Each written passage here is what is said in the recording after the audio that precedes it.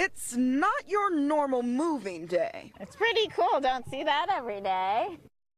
This two-story home is making waves as it was pulled through the bay from its starting point in Redwood City to its new home in Sausalito. It's a sight that drew a crowd. We came to meet our friends at the beach, and we saw the little house out there, and she exclaimed, "What's a little house doing on the water? Mommy, look." You know, it reminds me of when I watched the movie Up.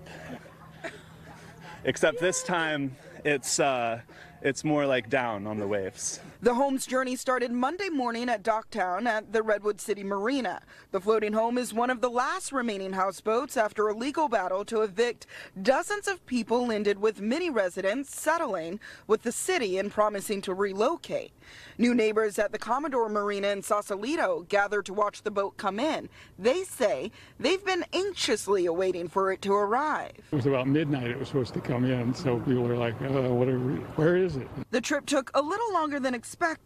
According to the new owner, they ran into some complications, forcing the home, complete with picket fences, to spend the night floating in Richardson Bay. Phil Hott has lived here for 3 decades and explains moving a houseboat is no easy task. And it was up a twisty channel, which was, so you have to have the tide right, and you have to come down without the wind blowing you into the bank, and these things are very heavy.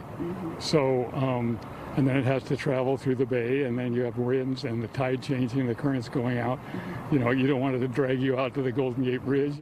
The next step in all of this is movers have to actually wait for another high tide for the water to be high enough to swap this new houseboat with the older houseboat right here. It's all about timing. You have to have, when it comes in here, you have to have a tide over a certain height, and you don't want it to get halfway and stuck.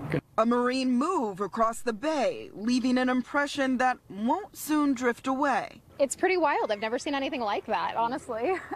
We see the houseboats, but they're always stationed. In Marin, Velena Jones, NBC Bay Area News.